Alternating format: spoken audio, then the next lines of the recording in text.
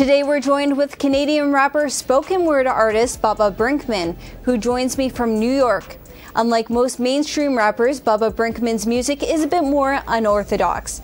That is, in his music, Baba delves into a wide array of informative and complex topics such as science, literature, vaccines, public health, evolution, climate change, sustainability.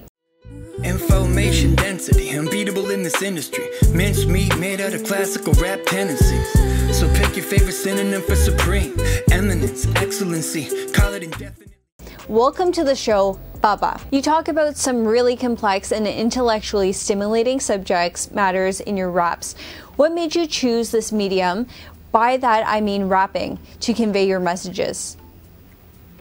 Well, I guess I chose rap before I had a message, because I was just a fan, and I was a teenager, and I was in love with the art form, and I was a hip-hop head, and I was like, you know, nothing more fun than a live rap show and a crowd throwing their hands up and call and response, and I just loved the records. And I also saw it as, you know, potentially a very powerful medium to get any message across. I felt like rappers really had a platform, and their voices were being heard.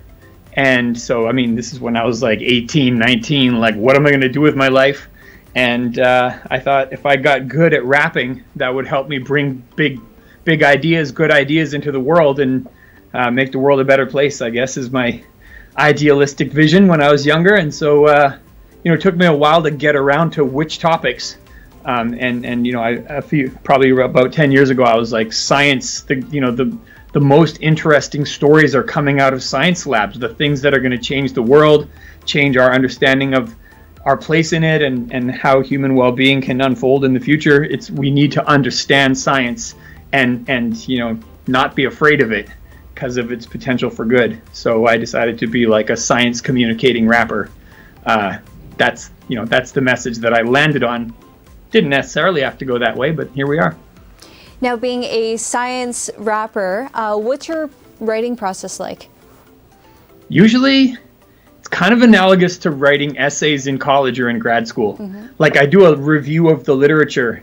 I'll read peer-reviewed articles. I'll read popular science books. I'll read, you know, just Scientific American style science journalism. Get the take on like how the public conversation is engaging with this idea, and then try to find a hip-hop angle for it or reference some pop culture or musical trope that can kind of serve as a hook to get people into it. But yeah, like really, I'm trying to absorb the literature as much as I can, then write the lyrics. And then usually I have a science consultant as well. I'll have like a professional researcher that I've recruited in advance, or that commissioned the piece, or, you know, has just agreed to serve as my advisor. And I call what I do peer-reviewed rap, because I really don't put something out until I've had a gut check on the lyrics by someone that really knows about the research. And then, you know, then I can say I speak for the scientific consensus on this topic, such as it may exist.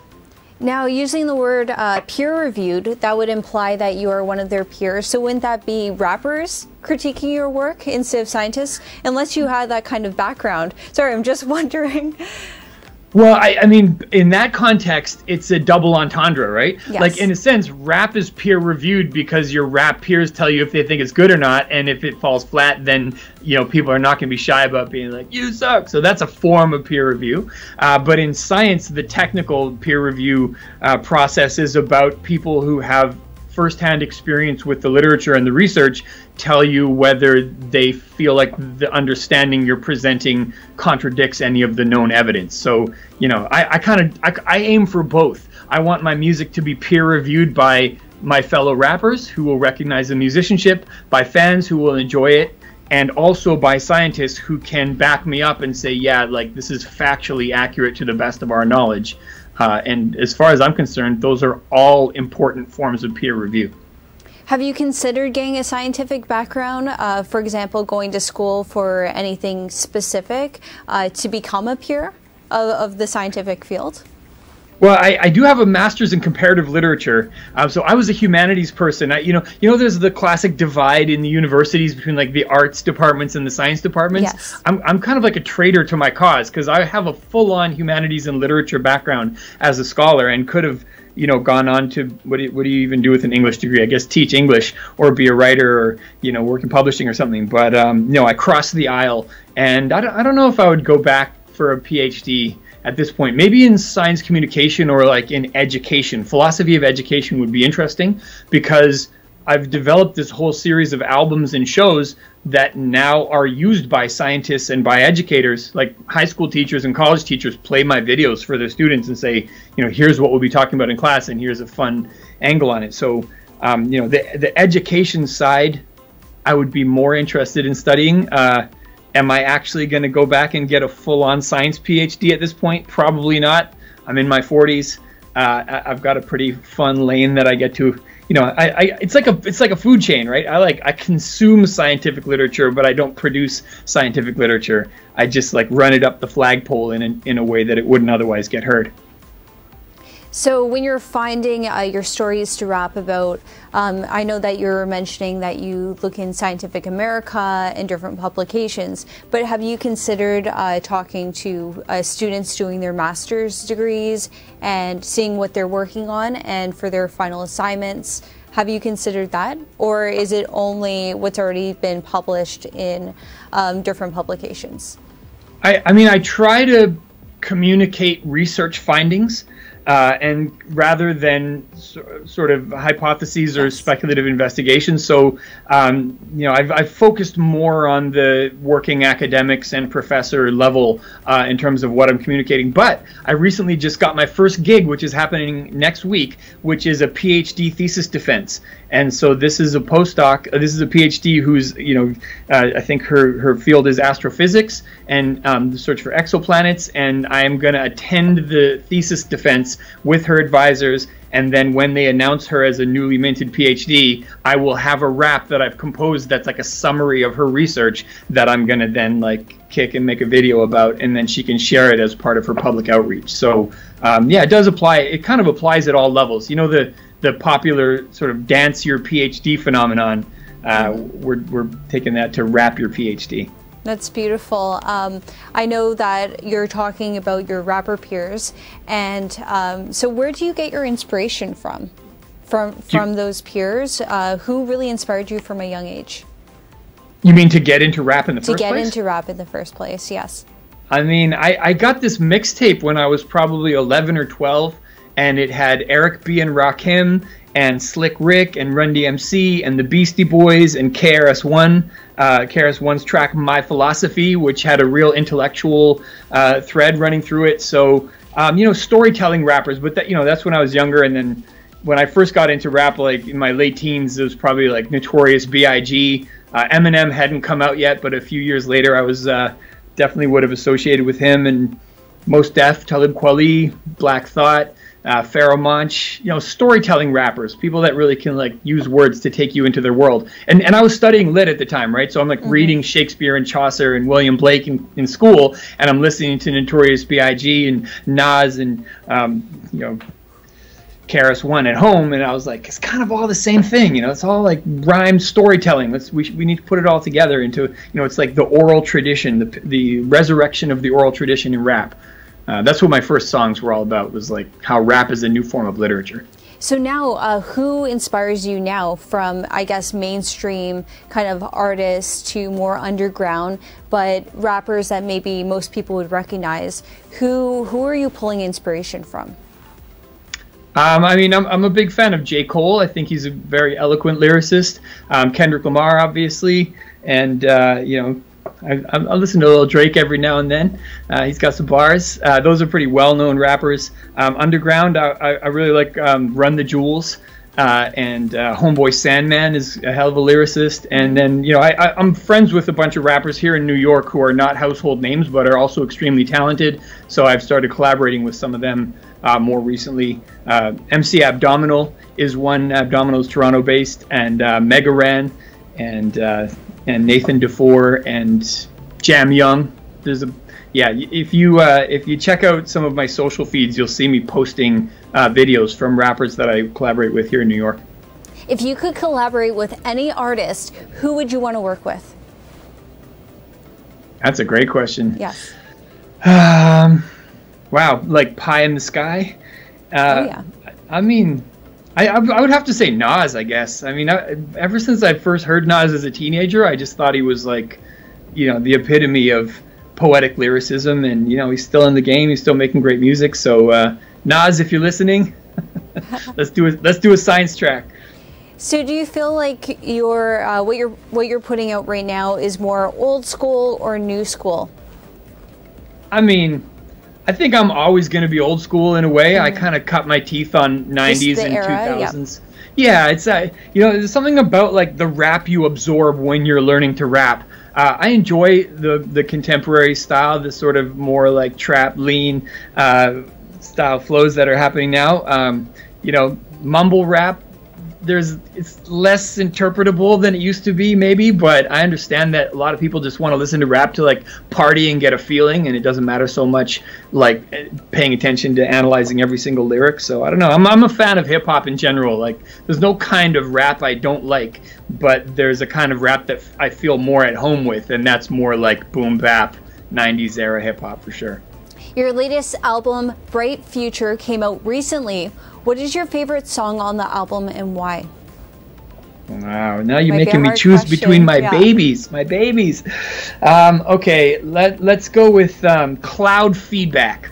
There's a track called Cloud Feedback. I wish I could play it for you right now, but we don't have the feed. But basically, it's about climate change.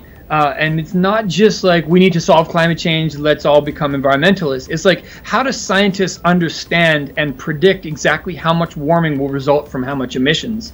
And it turns out clouds play a huge role in the uncertainty because they reflect heat down, they reflect light up, they're kind of have sometimes a warming and sometimes a cooling role depending on how high they are, and their role changes depending on how warm it gets. It turns out to be vastly complex. So a cloud climate scientist reached out to me and said, could you explain the cloud feedback effects on climate sensitivity in a rap song? And I was like, oh yeah, of course. It took me like 5 rewrites to get the song right.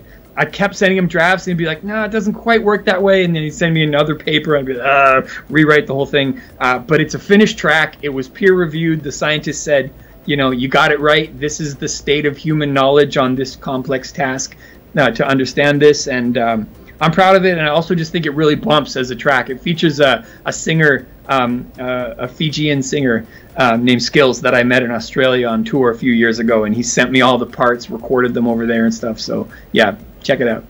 Tell us a little bit more about your project, Event Rap. What was the inspiration behind it? Well, the inspiration was necessity is the mother of invention, because when the pandemic hit, I was like, what am I supposed to do now? 2019, I did like 130 live shows on stages for people buying tickets, and that was my whole income, was just gigging. And I know lots of artists that are the same, and I was like, wait till the pandemic's over, I guess. And I started doing some Zoom gigs where I would sit in on a meeting or a lecture or a conference, and I would write a song really fast, listening to what everyone said, and like writing down all their quotes and their names, and then I'd perform the song at the end. And I started getting booked to do this like quite often, and it basically is how I made a living all through the pandemic while I barely left my house. And I at the end of that sort of most of a year process, reached out to a bunch of artists I knew and said, would you be interested in doing custom writing projects where I'll say, like, you have to write a song on this topic, or you have to write a song in 3 hours at this event, or you have to freestyle about these words that people give you, as a way to make virtual meetings just more energized and more engaging. And we've all experienced Zoom fatigue, so I founded this company called Event Rap, and I signed up a dozen artists to deliver the same kind of services. And we're just rolling out. It's pretty exciting. There's a bunch of new videos that the artists have all produced, and the artists they keep most of the income from it. And then there's an overhead, and anybody can commission a rap on any topic, or have a rapper show up at their event and rap about whatever. You tell us the topic. We'll bring the creativity. Well, that sounds like a lot of fun. So you went from planting 1 million trees in Canada to becoming a rapper. How did that all come about?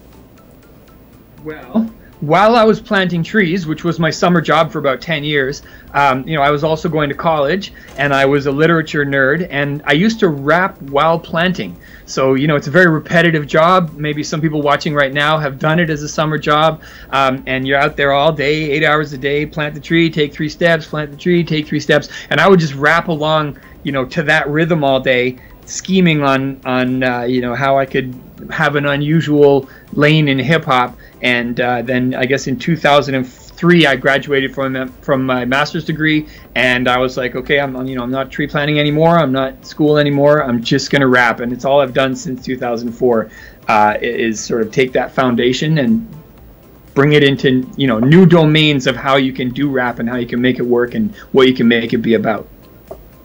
Is there a social issue or scientific inquiry that's inspiring you right now? Well, I think, I don't know if inspiring is the right word, but, invigorating me is the challenge of how to bring people together around common knowledge. Because it seems like everything gets more and more fragmented with each year that goes forward.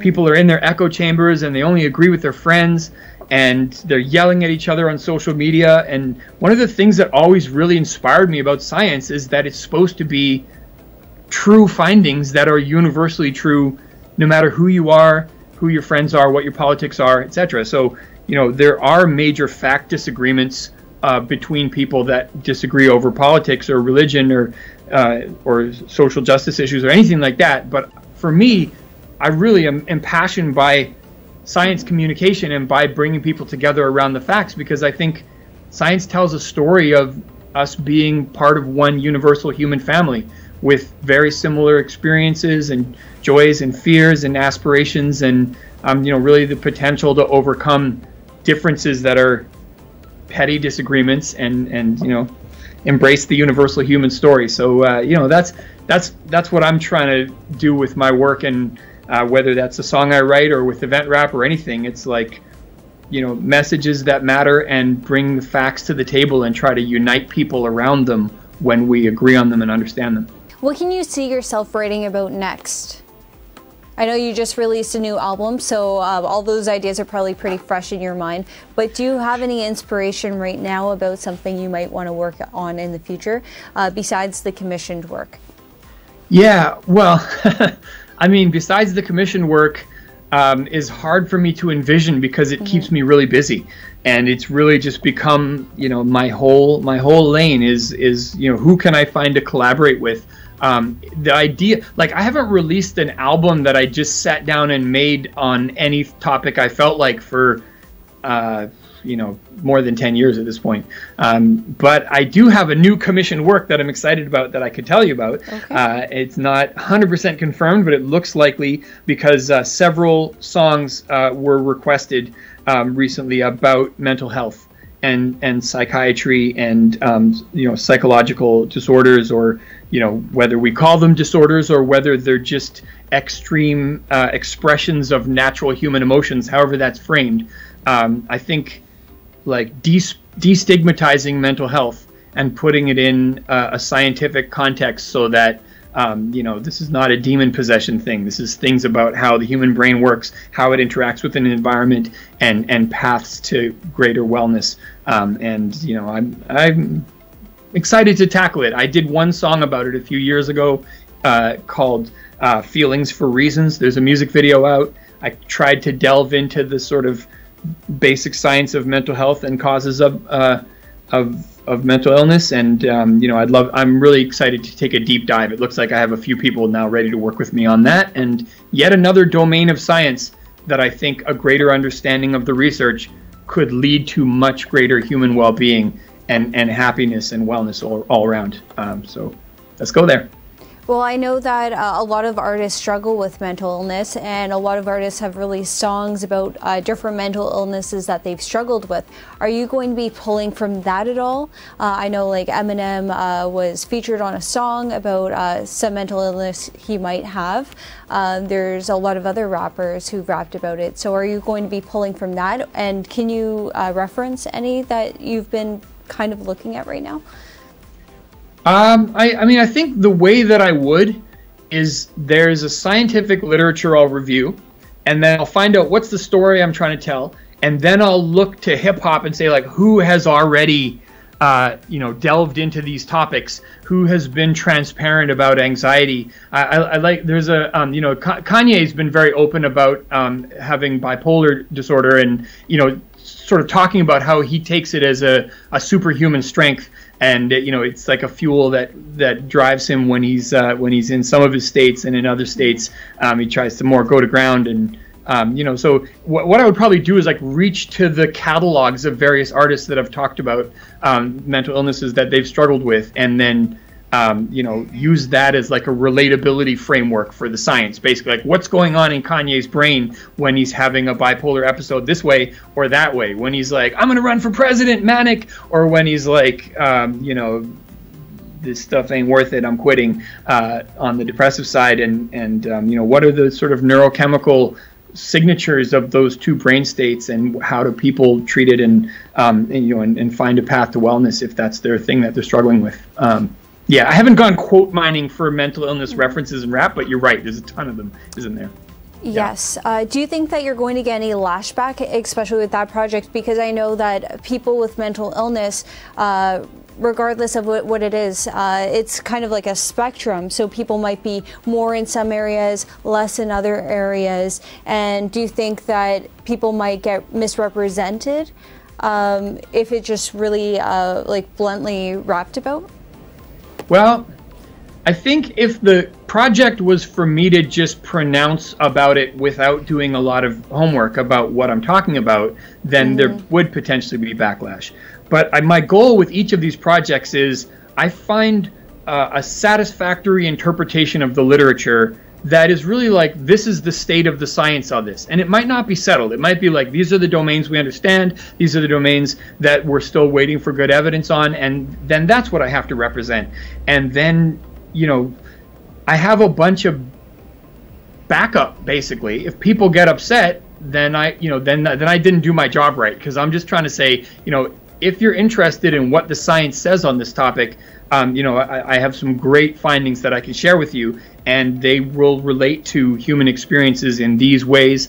And I would probably get some advice from people that would consult on the lived experience side of mental illness as well.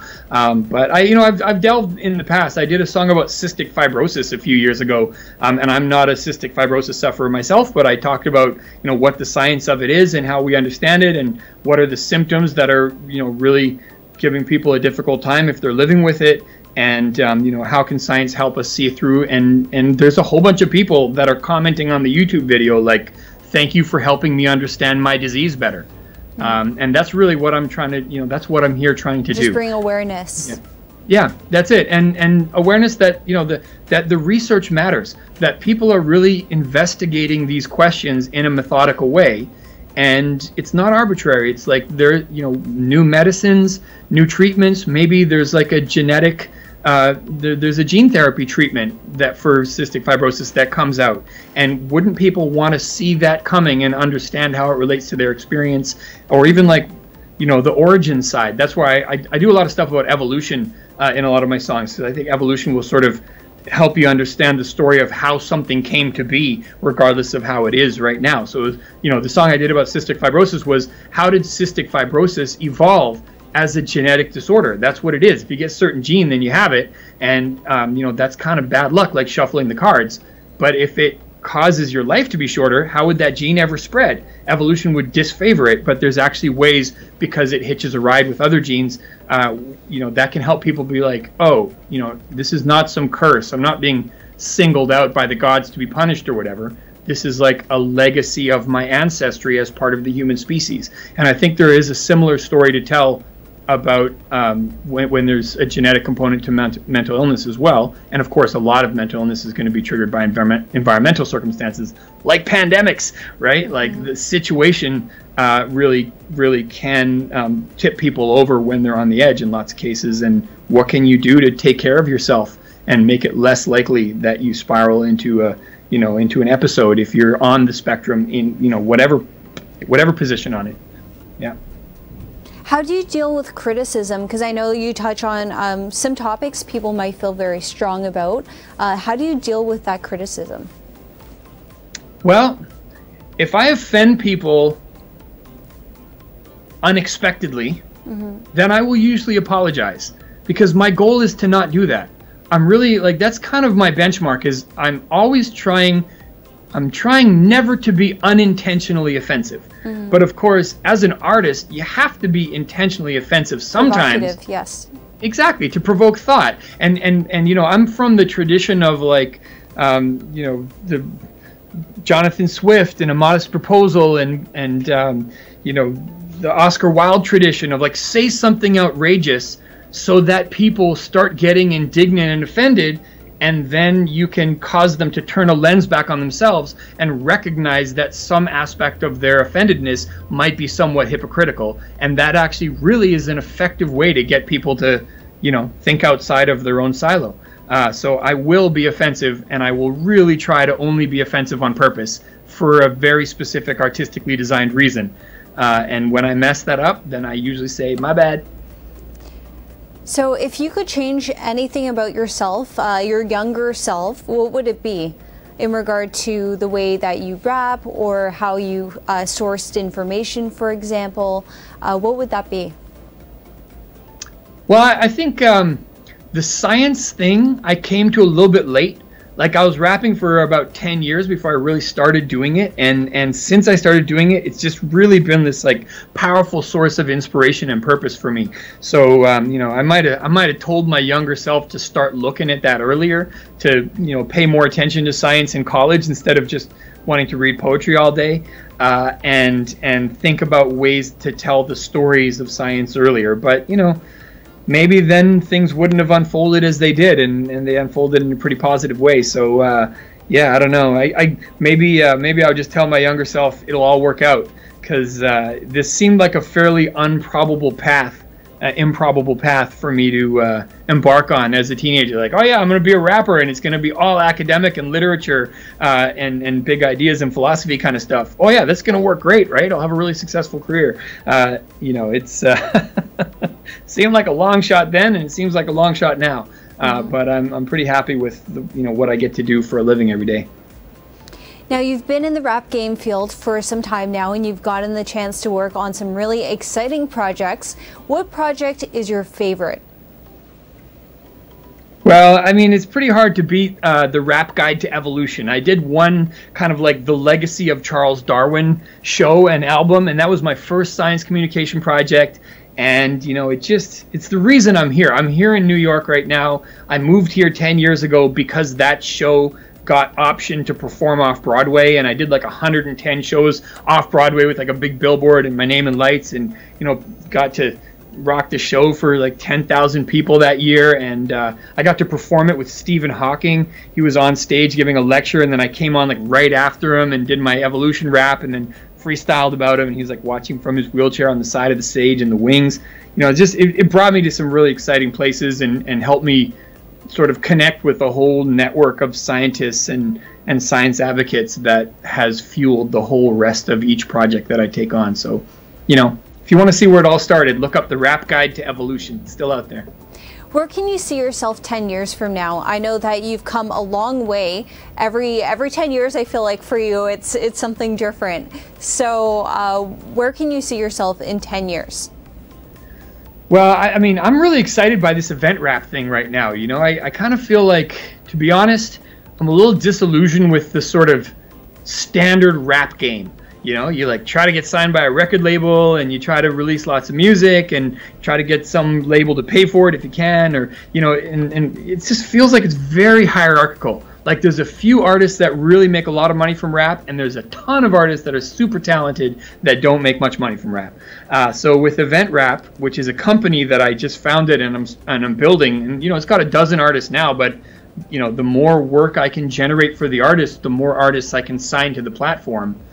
I really want to just work on this and see how much new content my artists can produce, paid for by people that care about the topic.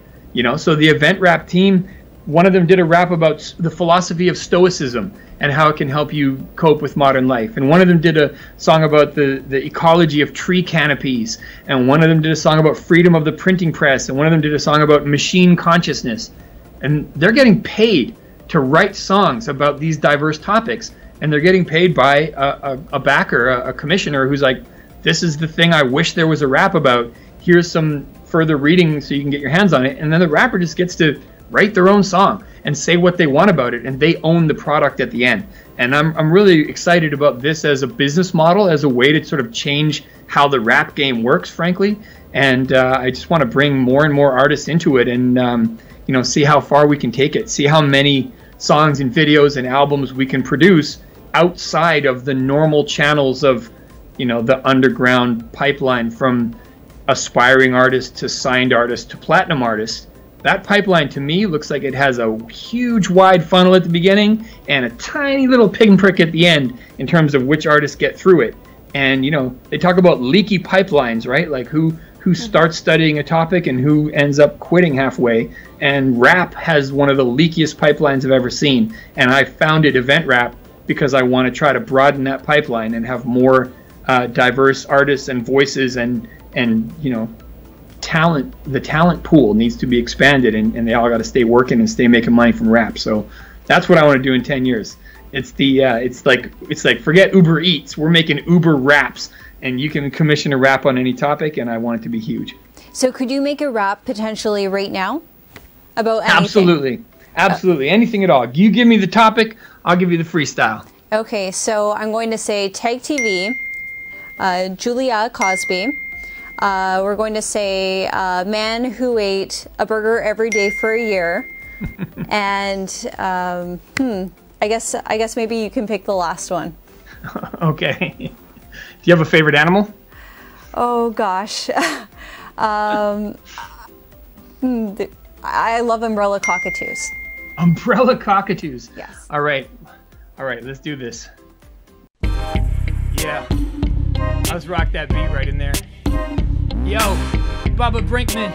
Yeah, you know my thoughts deep, but not as deep as Miss Julia Cosby. That's right, I hip-hop and I boast, but I'm not like her as like a television host. Oh my god, she makes it seem so easy when she's the anchor on here, Tag TV. Yeah, that's how it goes, that's right, I never drag my knuckles like a Cro-Magnon. No, I just tag other rappers with the hashtags. I rap brag, yeah, can't you see I've got that mad swag? Oh my god, I'm rocking any idea. I'm like that man who ate a freaking burger every year. Yeah, that's right. You could take that and just quote it. A burger every year, that man must be bloated. Oh my god, yo, that's the best, y'all. Except he must have mad jacked up cholesterol. It's how it goes, it's how it goes. I rock the groove, I'm in the mood, just like a cockatoo. Yeah, that's right, I rock the same chorus, but I can't remember the exact specific name for it. You're all down with your species, mad naming them. That's the nomenclature, I'm not blaming them. I'm just saying anything you throw at me, I could probably just flip into an ill dope rap beat. Well, tell me again, what was the cockatoo? I remembered cockatoo, but not the first. Umbrella cockatoo. Umbrella okay, cockatoo, but that was those topics were so unrelated. I'm amazed that you're able to put them together because they're so different. But oh my goodness, I know that you're very busy, and I know that you have many other raps to write, so I'm going to let you go and continue doing that. But thank you so much for coming on the show. It was really my pleasure, Julia. Thank you so much. Thank you very much. Have a great day. Bye-bye. Thank you for watching Inbox with Julia Cosby on Tag TV.